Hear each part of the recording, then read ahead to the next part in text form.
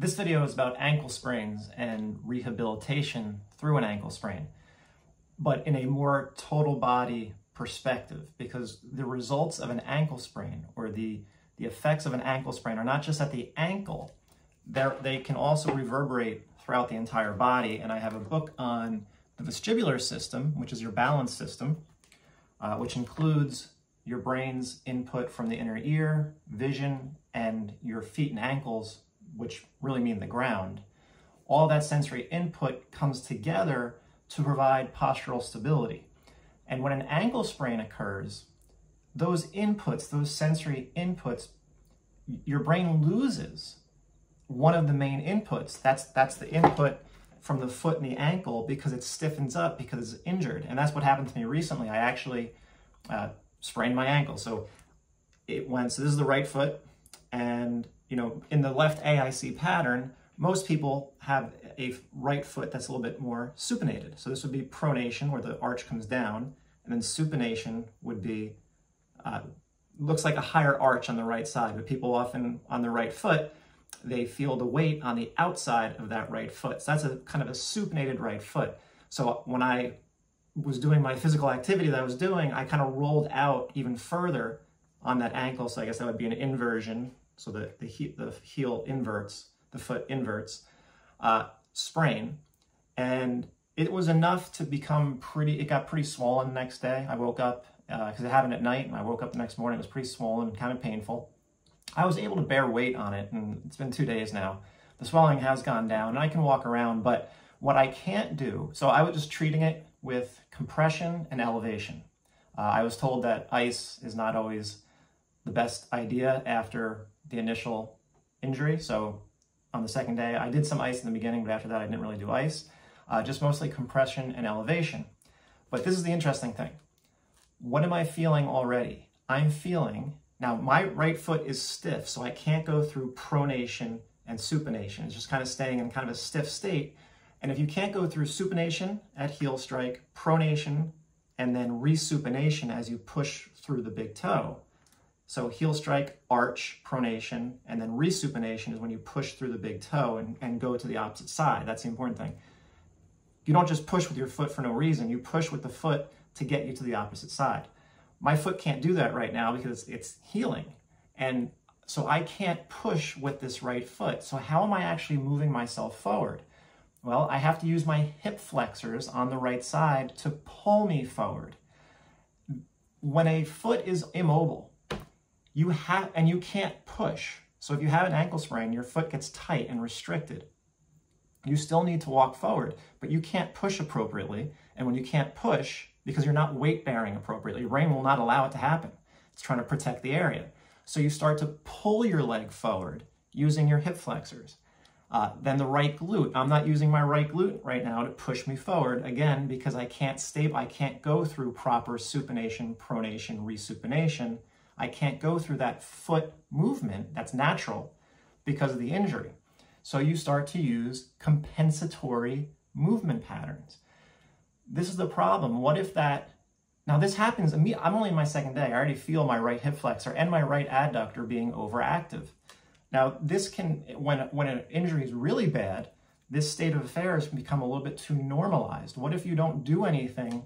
What if you rehab the ankle just by getting range of motion back, but you never address the fact that you started to overuse your hip flexors to stabilize, not only to move your leg forward on the right side, but because your brain has literally lost sense of the ground. So when you lose your ankle and you lose your foot movement, your brain loses sense of the ground underneath that foot. It's only going to feel the ground underneath one area, and that will probably be the outside.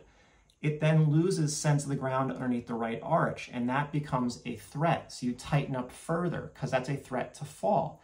You need to sense the ground underneath the heel, the outside, the inside, and underneath the toes.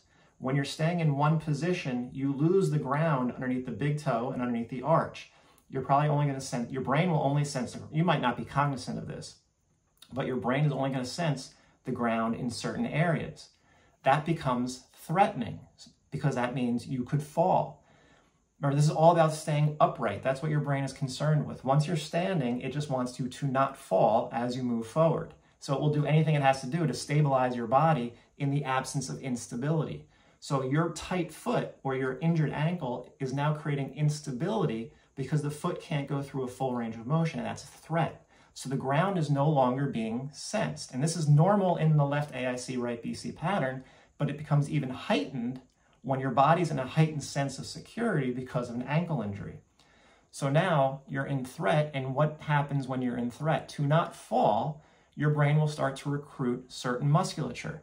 And it's going to come mostly through hip flexors, lower back, and neck, and also probably your calves. So just to show what this really is like in the real world, again, this book, The Vestibular System, it talks about vestibulospinal system and postural control. So your upright balance system, which is what walking and standing really is, depends on input from the eyes and through the feet and, what your inner ear. But so what they showed was that when the ground, they would take test subjects and they would move the ground from underneath them. So every time you walk, when you're taking a step, the ground is moving behind you because you're stepping forward, and your brain senses this. So when they take a test subject and they put someone on the platform and they move the platform backwards a little bit, the person falls forward. And what they found, and then they were measuring, what does the person do to remain upright? And in order to remain upright, so they write, we illustrate the various strategies by considering the reactions to forward body sway. So the body sways forward, and what's the strategy that the brain uses to keep you upright to not fall down? The resulting force moves the center of mass backwards towards its original position. So whatever force is generated by the muscles as they try to pull you back up moves your weight backwards to where your weight was originally, or at least it's attempting to do that. In the hip strategy, there's a combination of extension of the knees together with flexion of the hip. So whenever you extension of the knees, whenever I see someone standing with extended knees, I know they're falling forward. Their hip flexors are going to be on because that's going to also result in a pelvis. When you lock out your knees, the pelvis has to fall forward.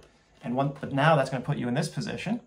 So if the pelvis falls forward and your body comes forward, again, you now have to do something to prevent falling forward again. So you're going to arch your back and you're going to posteriorly rotate your head. So you're going to use your neck also. And that's exactly what they say.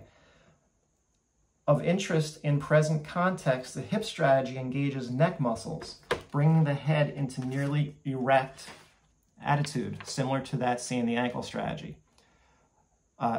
Of the two motor patterns, the hip strategy can affect a larger, faster movement of the center of mass and tends to be used when the subject perceives that there is a greater challenge to postural stability.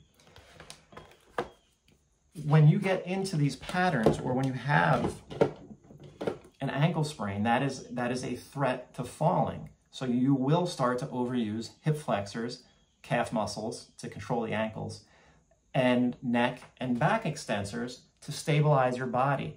The problem is if the rehab that you do for your ankle, and again, I'm not really doing rehab, I was just keeping it elevated and compressed so the swelling goes down, and then I'm going to do my PRI exercises. Because my ankle probably doesn't need any special rehab. I know it doesn't.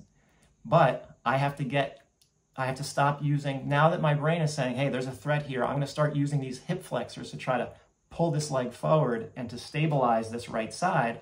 I have to get that to drop off. You don't want that to become the norm. Now, I've been doing PRI for so long that I don't think I'll have any problem. I know it's going to take a right arch. I need pronation of the right foot. So I need pronation of the right foot to get my right glute back into my life, to push me forward, coupled with heel strike on the left hamstring, and a pelvis that is shifted to the left. That's really all I'm going to really need. A right glute and a left hamstring to rehab this ankle sprain. Because the ankle sprain, again, is not a big deal all by itself. It becomes a big deal when your body adopts compensatory strategies to stabilize you and move you that then doesn't get taken away. It just becomes normalized. And now you're in a pattern even stronger. An example of a Postural Restoration Institute technique that would help rehab a right ankle sprain is the left side lying right glute max that you see in this end screen, so you should watch that video next.